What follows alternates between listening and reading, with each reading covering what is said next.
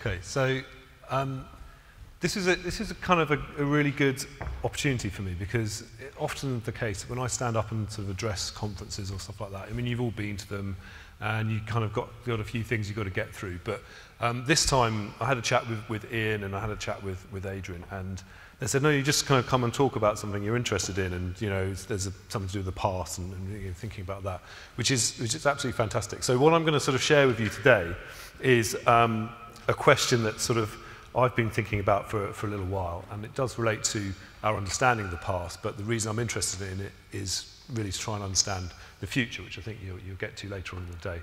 I'm going to try and be very good with time, so I'll romp through this stuff. But obviously, the other thing I like about this particular kind of conference and this kind of format is that for me, a lot of it's about understanding what you guys are interested in hearing about from bbcr&d and about this question itself. Which brings me on to the first point, which is this is a kind of an ongoing project for me. It started in 2008 when we were sort of trying to kind of work out what to do with the future media group in the BBC and what to do with the BBC in an odd way. And I felt that actually the key thing was the question, what is broadcasting? So I, like many other people, kind of wander around with iPhones and phones, and obviously it all ends up in a notebook, because you never quite get around to kind of putting it into any of the electronic devices, or they haven't got batteries. So I've got a bunch of these notebooks at home, and they're full of all sorts of rubbish, but every now and again there's a little star, and it means that I've sat down next to someone and said, what do you think broadcasting is? Because I think the word is quite interesting. So before today I went off and I kind of went through them all and pulled out all the different quotes that I come together. Now, I'm not very scientific about this, so there's only one that's kind of attributed. There's two others that I'm pretty sure who said, but I can't exactly remember when or where, and the rest are probably so brutally paraphrased that people wouldn't want them attributed to them anyway. So you have to bear with me, but imagine this as the kind of collective conscience of the people I've seen in the last two years or so telling me what they think broadcasting is, and then you can tell me what you think it is as well. So why is the question interesting? Well, for me, the media industries, particularly kind of those concerned with the role of the BBC and etc., are kind of obsessed by kind of self-referential reflection, and a lot of sort of talk is a lot of those conversations around what should the BBC be here to do, and obviously something that I'm very passionate about and very close to my heart. But we kind of all get the British bit, though of course these days it's all about being global as well, so that's slightly contested. But broadly speaking, you know where you stand with that. You kind of get the corporation bit. But again, we've got a kind of commercial subsidiary, and that's quite confusing as well. But actually, we kind of get that bit. But the thing about the word broadcasting is I don't think people really know what that means anymore. But I'm also convinced that if you could understand what you mean by broadcasting, or if you could reinterpret it or re-own that term, it would probably solve a lot of the problems that people seem to have with the other two letters. So back in 2008, there was a big debate about the BBC, and that's why I felt that actually people were asking, to a certain extent, the wrong question. The other thing that was happening back then, and actually has been happening for a number of years, and I've been involved in sort of various initiatives, certainly bbcr&d is still very much interested in mobile broadcasting. And mobile broadcasting was interesting because it was the thing that was sort of most different to what happened before and was really challenging what that word means. I was trying to get all the different mobile broadcasting standards on one line. There are so many. The joke in the industry is that there's more standards than there are live services. We will get there, and it will be fantastic and exciting. It'll be one of the things that changes broadcasting. But again, that was going on when I was thinking about this stuff. Wednesday, the 29th of September 2009. Will it be remembered as an epoch-defining date? It is the date by which someone somewhere wrote a report and managed to get enough press coverage to get it out there that online advertising in the UK as a kind of sum of money exceeded TV advertising. Obviously, when you're looking at broadcasting more broadly than the BBC, that's kind of an important thing. But I also think it's misunderstood as well, which is the last point on this slide. Typewriters are interesting. I've got this view that actually new technologies very rarely replace old technologies. So everyone's going, yeah, online advertising is bigger than TV advertising, TV's over, broadcasting's dead, it's all about the internet. Well, actually, the only technology I've ever really been able to think of that was completely superseded by a subsequent technology was the typewriter. I really haven't seen anyone use a typewriter for years and years, and that's completely gone. But generally speaking, new technologies complement a previous technology in some way, and they're combined to deliver something quite interesting that wasn't there before. So Wednesday the 29th of October is interesting, but I think it's interesting in the sense that it was, sorry, 29th of September. It's interesting in the sense that it's a moment where these two new worlds are coming together and there's going to be this new symbiosis, some kind of balance, and something new will be created for it. Not because one kind of advertising is suddenly larger than one that's been around for a bit longer. So, I find the question interesting. You may or may not, but I'm just going to continue to try and get to the bottom of it. But I had some help in terms of where do you start. And this is a quote by a guy called Edward Pawley, who worked in the BBC Engineering Division many years ago, and he wrote a book called BBC Engineering 1927 to 1957, I think, or 1922 to 1952. It's also known within bbcr&d as the Bible, because it's about that thick, and it tells you absolutely everything you need to know about anything to do with broadcasting from an engineering perspective up until the 50s, the late 50s.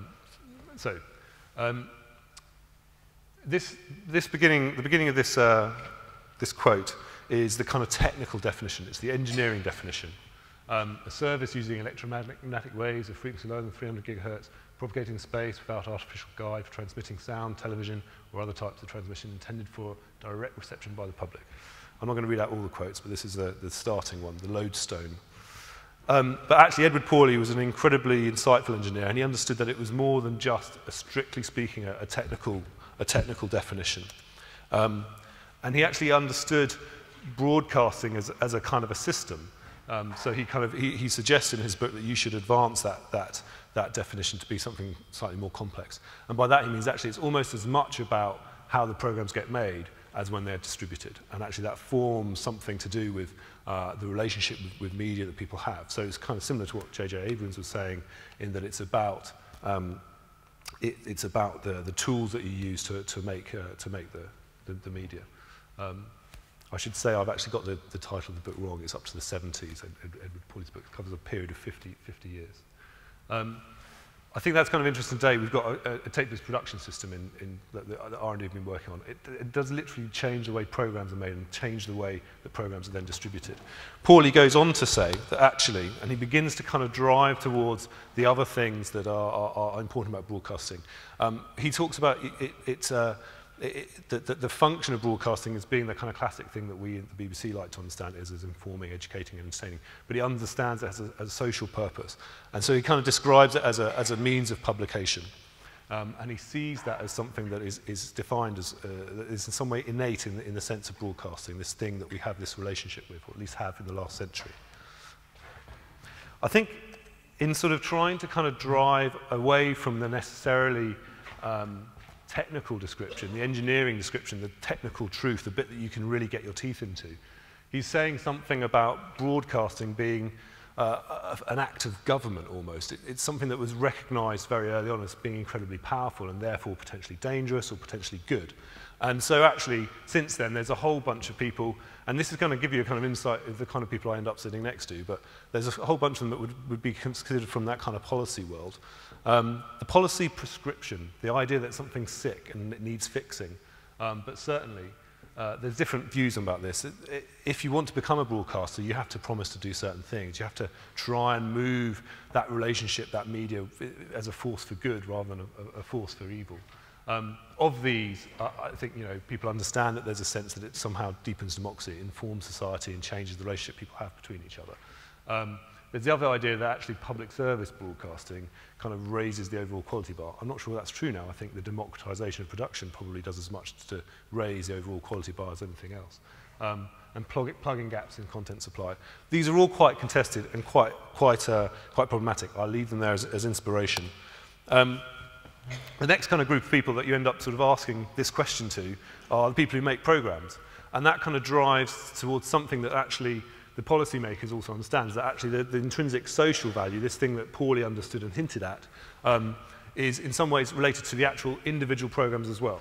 But we've got a bit of a problem here. David Elstein is someone who commentates on this stuff. He appreciates it as a system, as a kind of but not in a technical sense, but in the sum of all these programs.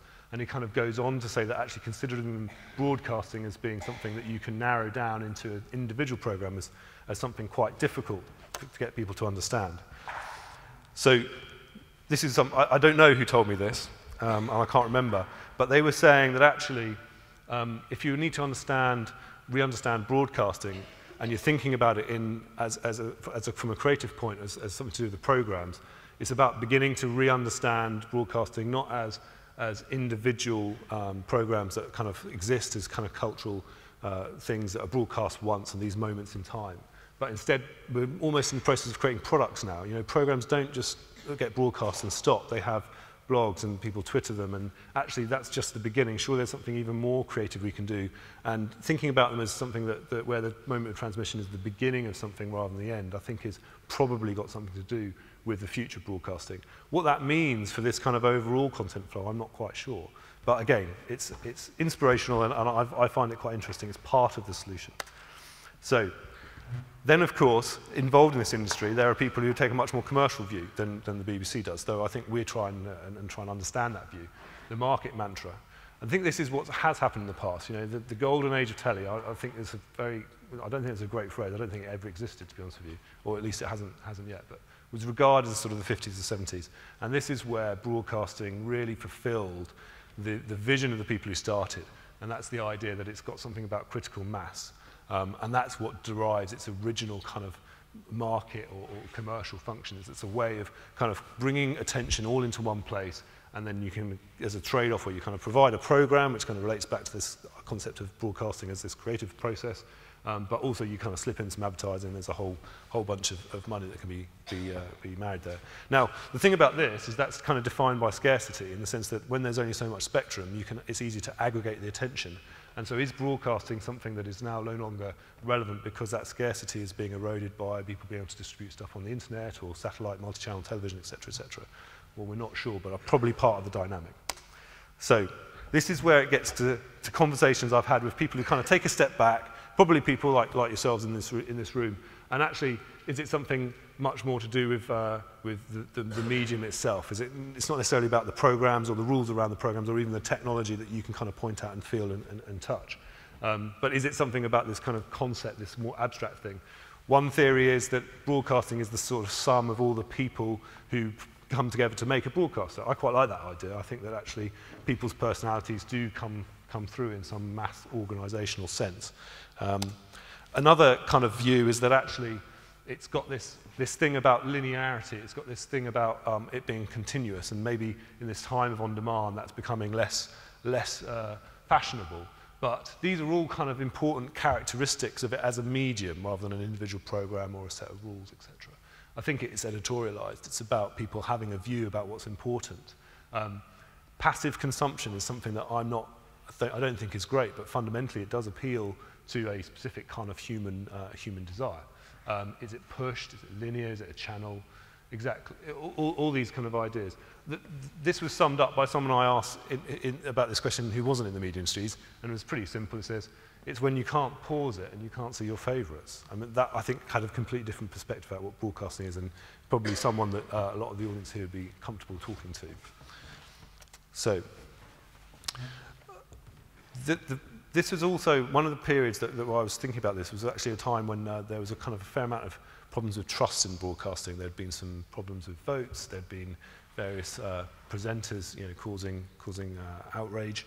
But I did think that kind of was insightful in the sense that actually, when I asked some people, they kind of remembered a type of broadcasting that was perhaps softer and was in some ways displayed humility, and someone who had a kind of a much more of a brand sort of take on it, in that it should be something that consumers are proud to be involved with. The implication here is that it's not one way, and that actually it's something got more to do with something that's two-way, which kind of leads on to where we're going with broadcasting.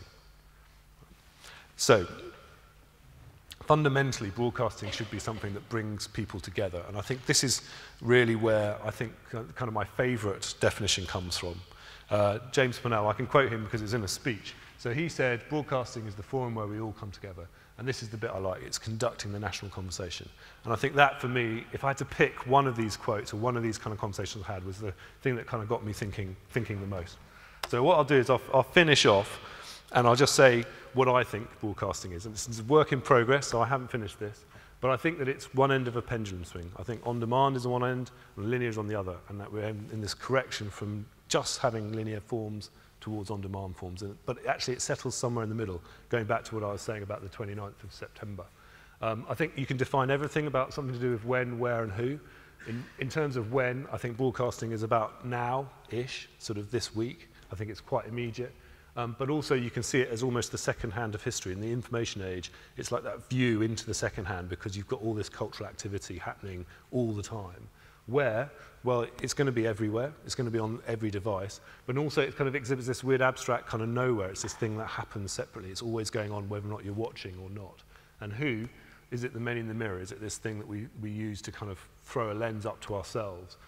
Or is there something more intimate around twittering your favourite show with your friends? I don't know. What will broadcasting be? Well, I think it will always be balanced between technical innovation or technical pursuits and editorial pursuits, and it's when those two things are in balance that it really works. I think broadcasting will become something part of something much larger, part of something that is combined with websites and other forms of creativity. But I think it will be a useful gateway into a lot of those other cultural experience. And maybe it will become the pulse of the nation in an information age. I do believe we're at this moment in history that changes. I'm going to take some questions, but I'll leave you with the final word from Edward Pawley. As I say, he's the man I immensely respect and made a massive contribution, not just whilst he was working with BBC Engineering, but also by documenting it in his book. Essentially, he says you're very unwise to try and define broadcasting, and it's quite a difficult thing to do. So I'll leave you with that work in progress, and if I ever do come up with an answer, I'll come back and tell you.